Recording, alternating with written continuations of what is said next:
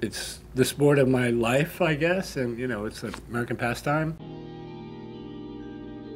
As a kid, I grew up listening to games on the radio. I'm like a descendant of a previous generation of baseball lovers. Before I was good at Little League, I was like a little pee-wee T-ball kid and stickball in New York, and just baseball. New Era was a kind of a dream brand to work with, just from my own sports, because I associate New Era with like all sports, all the like American, the top three, baseball, football, basketball, whatever. And the officialness of the New Era hat, it's like that's it. That's what the pros wear, right? My parents were Brooklyn Dodger fans, and even though we lived in Manhattan, they were more sympathetic, I guess, to Brooklyn. I'm just about to turn 60, and I'm not at the prime of my time, but I'm still doing my thing quite effectively.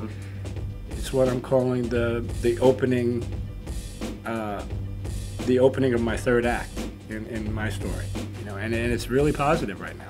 So 1955, I guess the last Brooklyn Dodger championship there.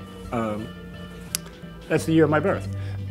If I ever wanted to do anything with baseball, as much as I love the Mets, I always was thinking, I'd really like to do a throwback or some sort of a historical hit, and so I was very grateful that they allowed me to do that, and so, it's got my symbolism, although I felt we did it somewhat low-key and kept the, the kind of purity of the thing intact. Yeah, there's some of my little atomic iconography here, but it's quite subtle as well. So, over the years, as a child, like I said, I had many great memories, and then that just got me on my way as a fan and a potential wannabe.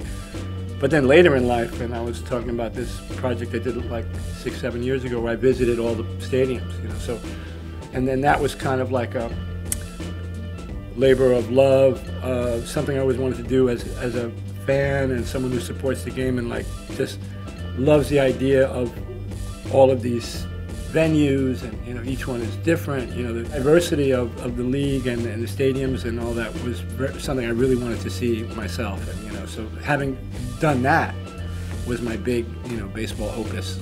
As an extension of what a graffiti artist's roots are, which is essentially you have a tag, you have your brand, maybe, if you will, and you just stick it up there, and you let the public interact with it in some way.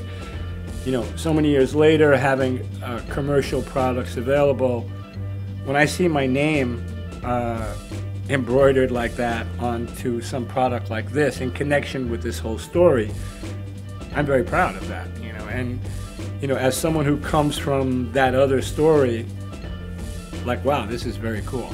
And I think this is just a way of talking to my history and my introduction to baseball through this great franchise, and so I guess that's it, how I feel. But I do love it, and I don't really rock my hats like this anymore, but I could rock this one this way.